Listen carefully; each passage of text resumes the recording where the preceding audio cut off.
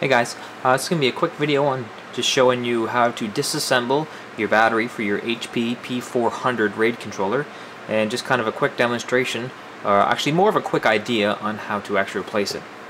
So, this is the battery controller for the HP P400. It's fairly basic. The battery is in this part and the controller is right here. So I got two of them. One of them's bad, and I kind of came up with an idea on how to replace it.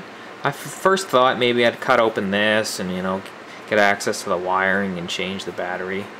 And then I was kind of looking at it a little closer, and you can kind of see the terminals just on the inside here.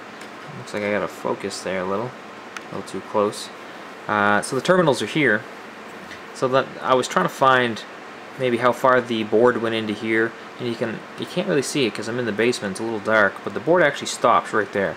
So, and I was looking at the board closer, and I can see that there's a spring clip right up in here. Let me zoom in a little here.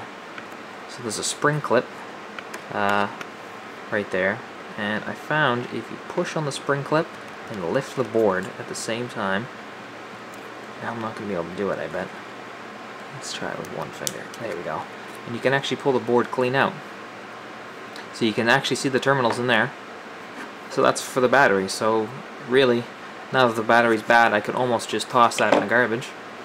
And I can take this board. And this was my idea. I haven't tried it yet, so if anybody wants to try it before my battery comes, let me know. Anyway, we got the two terminals here. This one's positive, this one's negative. So you can actually just wire up a 4.8 volt battery and hopefully get your RAID controller going. Because obviously with the battery you get faster performance, you get the actual cache, and you get to use RAID 6 on the P400. So I'm still waiting for my battery. I bought a 4.8 volt 1200 milliamp hour battery, but if you got one handy, give it a try and let me know. Thanks for watching.